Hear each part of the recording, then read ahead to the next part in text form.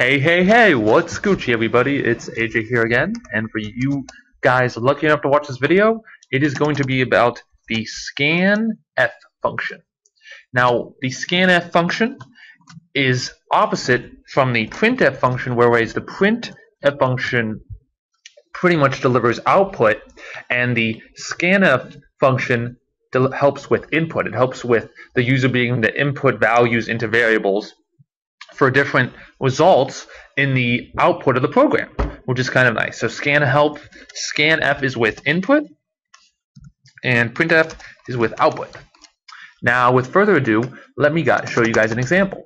So I'm going to have two ints. I'm going to have an int Rodney, and I'm going to have an int Quinn. He's a very smart man, I know. And I'm going to make Quinn 99. I'm going to make Quinn just 0 because I'm going to initialize it, because it's always good to initialize your variables to C. And I'm going to make Rodney 0 as well. I don't know anybody named Rodney, but I do probably wish my son would be named Rodney. I think it'd be cool and nobody would bully him because of that. Okay, now scanf, what scanf is going to do is it's going to look for input from the user to be able to read the variables. So what I'm going to do is I'm going to do something similar to printf, where I'm going to scan for two integers. Now what I'm going to do here is different from anything you've ever seen in C. If this is your first time, I'm going to be using the address symbol, which is an ampersand, and after I type this out I will try to explain more. And I definitely will explain this more in detail when I get to pointers, which is something else you guys need to learn. But basically what this does is that for the scanf function to change the values of these, it does not only need the variable name, but it needs the address. So the address is where the variable is located in actual computer memory. So think of memory in a computer as one huge array. Remember, we use this array as an array with millions or maybe billions of elements, just a 1D array. And so the array is just made with bits and bytes. And each different applications and different things takes up certain memory in that array, and variables are stored in different places in that huge computer memory array. And so the address symbol gets the actual kind of index or number that it's stored at. It could be, for instance, like 2,222 or something like that, or something a little bit more different. But that's what the address symbol does, and you do need that for the scanf operation. And what we're going to do here is we're going to add two numbers together.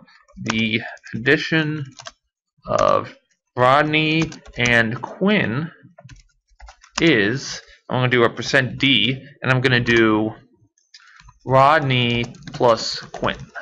So I'm going to add those together, and I'm going to print that out. So let's run this function and see if it works. Nothing came up, but what I have to do is it's giving me now a cursor to put in the side of the console.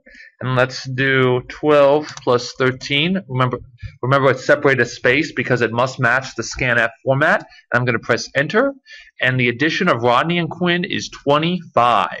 Well, boom, bada bing. It seemed it works. And so if I ran this again, I could again do 33 and 44 and get different output. Let's see if I did something insane like this.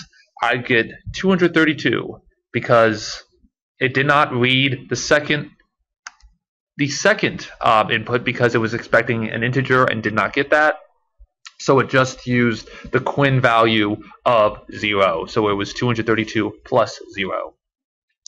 Well, guys, so yes, as you can see here, the scanf function can scan in anything that printf can print out with Control D. It could do Control C if you just wanted to do characters. And I believe, let's see if this works, because characters also can be numbers too. So as you can see, C is 11. And let's print it out as a character. So let's see if we can do this. So what did I do last time? I did C and I did 11, and C plus 11 is N. So that means N is the 14th letter of the alphabet. I think that makes sense. Hopefully I'm right on that. And yeah, guys, so that's how you can do it. You can evaluate other things as well. I hope you guys enjoyed this tutorial, and I hope you appreciate how good scanf is, and I'm glad I finally got to this.